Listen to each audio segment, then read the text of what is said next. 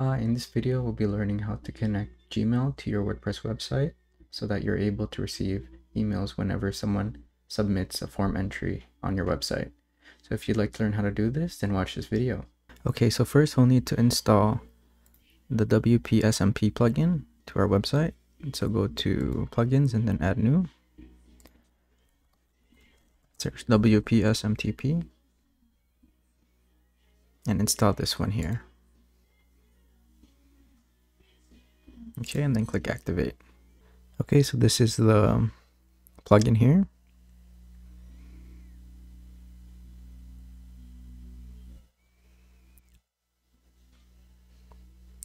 So we can set up the from email and the from name. So this will be just your website name by default. Okay, so first we need to go into our Google Developer Console.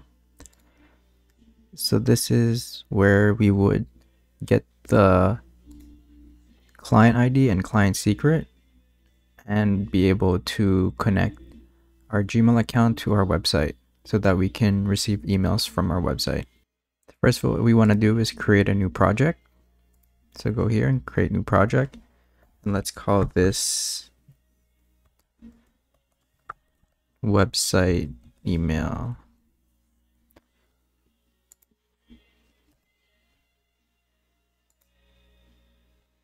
Okay, and then click create. Okay, and then next, what we want to do is select the project. Okay, and then we're going to go to APIs and go to enable APIs and services, and then we're going to search for Gmail API. Okay, so this one here, and then we're going to click enable. Okay, and then after we're going to go to create credentials. And then make sure it's Gmail API. Okay, and then we're going to keep it at user data and click next. Okay, so these are the app names. So let's put website email. And then the email. So it'll be just your default Gmail. And again, you can just write your email here again. Okay, and then click save and continue. Okay, in this section we can just skip. And then save and continue again. And then this is the last one, is OAuth client ID. So we want to set this to web application. And then we can just keep it the default here. And then what we want to do here is authorize redirect URIs, is we want to take the one from our website, this one right here, and then paste it here. Okay, and click create. Okay, so now we have our client ID. And we can copy that and paste it here on the WPSMTP plugin.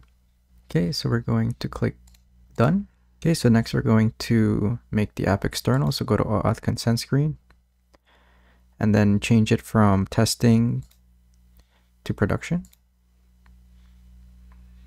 Okay, and just make sure this is external. Okay, and then lastly, we're going to go to credentials and then go over here to our OAuth 2.0 client ID. And then we're going to copy the client secret and then paste it here. Okay, and then we're going to click save. And then we're going to allow the plugins to send emails using our Google account. So again, just relog into your Gmail just to verify the app. Okay. And click allow.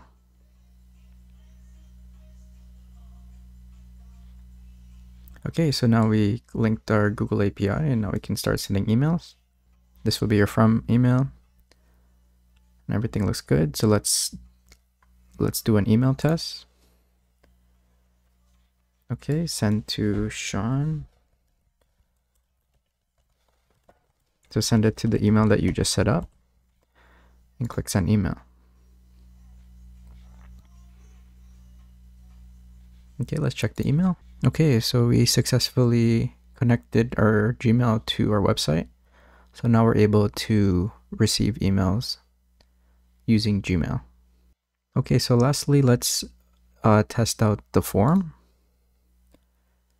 So again, just if you're using something like Contact Form 7, just check your settings, go to Edit, and then Mail. So the to site admin address, just make sure this matches the email that you connected to the website. And then the same as the from email. Okay, so it's saying the sender email address does not belong to the site domain, but that's fine because we're just using Gmail. But I would advise, if you do have a domain, that you create an email for that domain so that it matches the website domain that your website is connected to. So let's go back to the home page and let's make a test submission.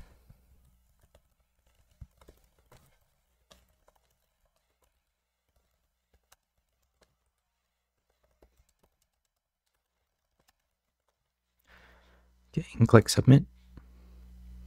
Okay, great. So it says, thank you for your message. It has been sent. So let's just double check our email.